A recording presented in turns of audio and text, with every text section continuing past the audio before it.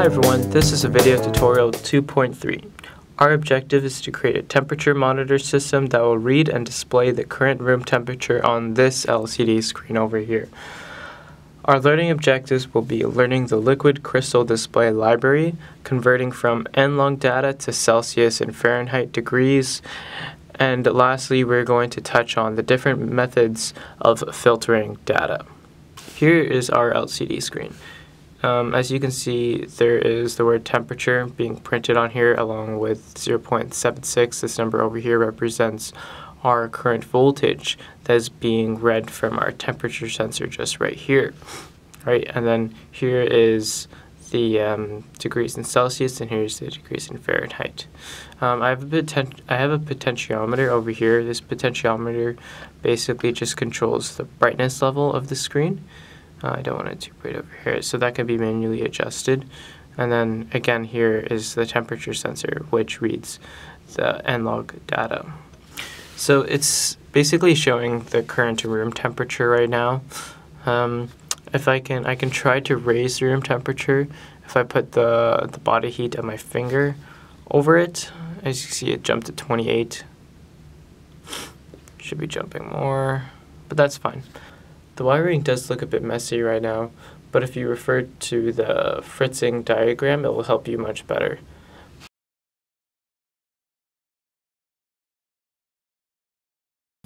Okay, we're going to continue on the software portion of this tutorial. So at the very beginning, we're going to start off how we usually start off with to initialize all our libraries. So we're going to use the liquid crystal display library from Adafruit. So to install that, we're going to go to Arduino, Sketch, Include Library, Manage Libraries, and then you can search liquid crystal. So as you can see, there's two different ones. One's by just Adafruit, and then one's by Adafruit and Arduino. There's not really much difference in between the two, but just make sure just to select the latest version and click install. I already have it installed, so I don't need to do that. So once you already have it installed, you're going to go to Include Library, and you're going to find it in your list, Liquid Crystal, and then there, it writes it for you. So besides that, we're going to also write in include software serial.h. Okay, now we have that. We're going to call upon our LCD screen with this class. Thank you.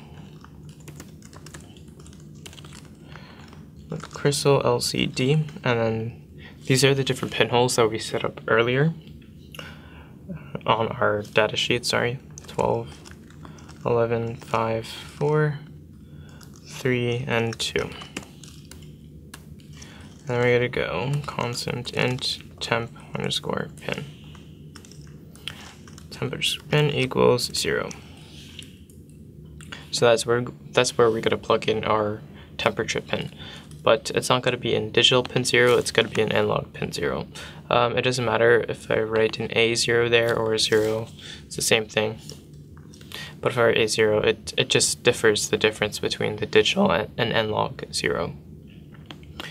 Okay, to that we're just going to call some variables. So we're going to write float voltage, float Celsius, float pre-Celsius. I'll explain why I'm using this later. Float Fahrenheit. So these are all the variables that we're going to be using. So first off, we're going to get the N-log value from our temperature pin, and then we're going to convert that data to voltage. After we converted the N-log to voltage, we're going to convert voltage to Celsius, and then Celsius to Fahrenheit. I'll explain why I have previous Celsius in there later on. What we wanted to do here, actually I'm just going to list off the steps here. We're going to go 1, convert N-log to voltage. 2, convert voltage to Celsius. 3, convert Celsius to Fahrenheit. So those are mainly going to be our 3 steps. So for each of these steps, we're going to create a separate function for each of them. Okay, so we're going to split these 3 steps, into 3 separate functions. So our first function's going to be float convert voltage. And then we're going to pass the nlog pin value into the function. Open and close that function. And then we're going to go float y.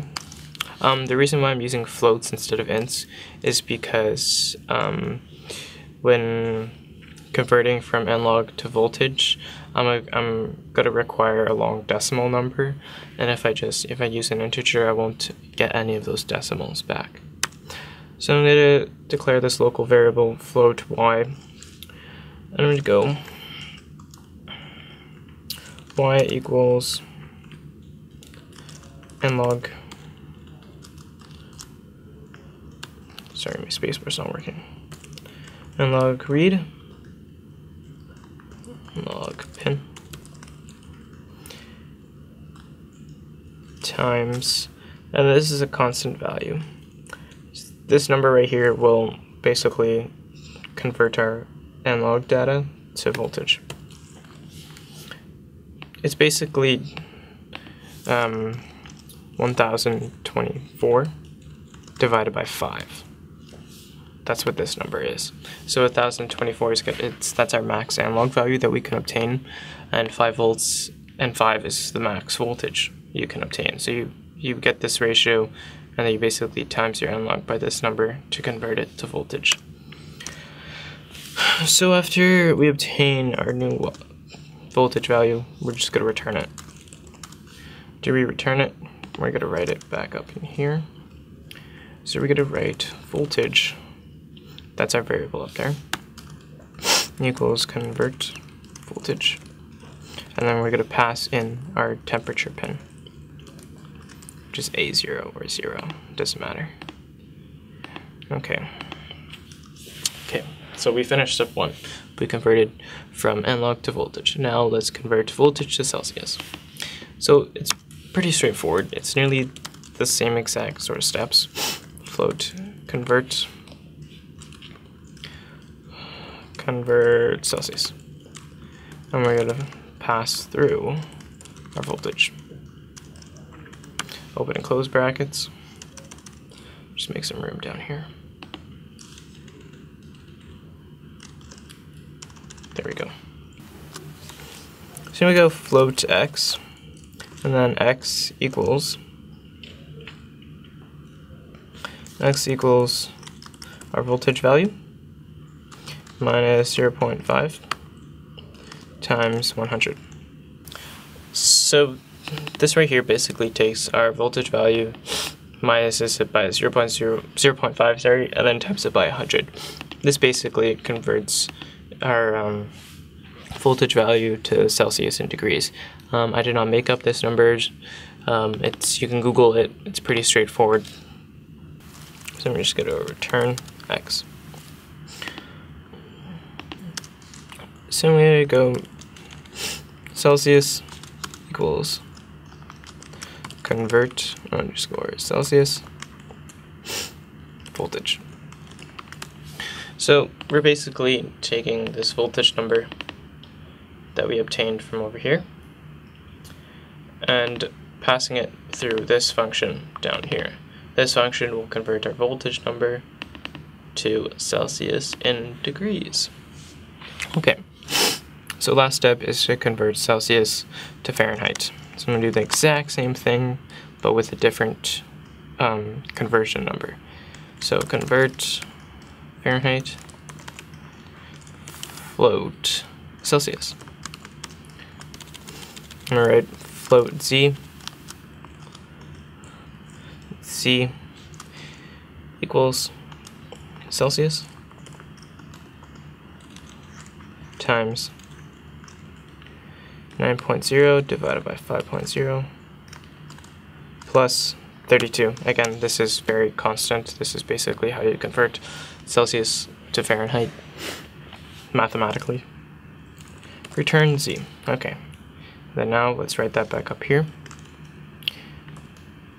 Fahrenheit equals convert Fahrenheit Celsius. There we go. So now we finished all our conversions, and then now let's display it onto our LCD screen. So first we're going to go back to our void setup and initialize our LCD screen. So we go to lcd.begin, and then our screen size is 16 by 2. lcd.clear, just to clear the screen right before we start it. It's just good practice. lcd.print, we're going to print the word temperature. I'm writing this in the setup because I want it to constantly always be in there. Now I'm going to explain why I have previous Celsius here. So I don't want to be sending data constantly to the LCD screen, because if I have the same, let's say I'm reading 23 degrees on my sensor, I don't always want it to be setting 23, 23, 23 in like every single millisecond, right? So I only want to send data to the screen when I change the temperature. So only when I need to, I would send data and refresh the screen. So I would only send 23 once, and then if the temperature changes to like 27, and then it would change. Okay, so I'm gonna write this if statement right here. If the absolute value of the previous Celsius minus our original Celsius, if it's, let's say, greater or equal to 2 degrees. So if there's a difference of 2 degrees, then if there's a difference of 2 degrees, then we're going to change it. So we go to LCD dot set cursor 0, 1. This just starts at the far left. Okay, and then LCD dot print. This is just clearing the screen, basically, or leaving a gap, sorry. And then LCD dot set cursor again, 0, 1, just resetting it again. And then now let's print out our temperatures. So first we're going to print out our Celsius. That's our variable. And then LCD dot print. Let's write a big C, just like that. Let's put a space in between there. Alright, it's going to read this space over here as it's going to read the C. So we have LCD.print, Fahrenheit, LCD.print, F. I don't need a space because that's basically the end of my thingy. Okay. Now we have it printing our Celsius and Fahrenheit on the screen. Let's also print the voltage value. Okay, so I'm going to write this somewhere else on the screen. I'm writing it on the first row, but the very last character. C.print voltage. There we go. This function right here does not do anything just yet. So this is basically saying if our previous Celsius minus our current Celsius, if it's greater than 2, then we're going to print towards the screen. So our previous Celsius right now does not equal anything just yet. It equals 0. So to change that, we're going to write this. So previous Celsius equals Celsius. So I'm going to give you a quick example over here. So let's say our Celsius, I'm just going to write in comments right here. Let's say our Celsius right now is 23 degrees Celsius. So that's our current Celsius and our previous Celsius right now. Our previous Celsius right now is 0.0 equals previous Celsius. So Celsius equals 0.0. This number subtracted this number is greater or equal to 2. So that means it's got to write towards the display. After it writes towards the display, it's going to make our previous Celsius equals our Celsius. So now our previous Celsius is now equal to 23 degrees Celsius, right? So this means it won't write towards the screen again, because this minus this is 0, right? That means this function will not run again. However, if our temperature rises by 2, let's say it's now 25, then now our Celsius subtracted our previous Celsius is now equal to 2. 25 minus 23 is equal to 2, and then it would execute this function again and refresh on the LCD screen. And then again, it would make our previous Celsius equal to Celsius. So this filter comes in handy with a lot of different applications when dealing with any types of data that doesn't require to be constantly refreshed, or if you're getting the same value over and over again and you only want numbers that are significant or different, then you want to use this type of filter. I used it many times in my previous projects during my school year, and it comes very, very handy. Okay, I hope you enjoyed the tutorial. Please refer to the code will be posted online, and please refer to the lesson and make sure you follow along on the breadboard diagram as well. Thank you for listening and have a good day.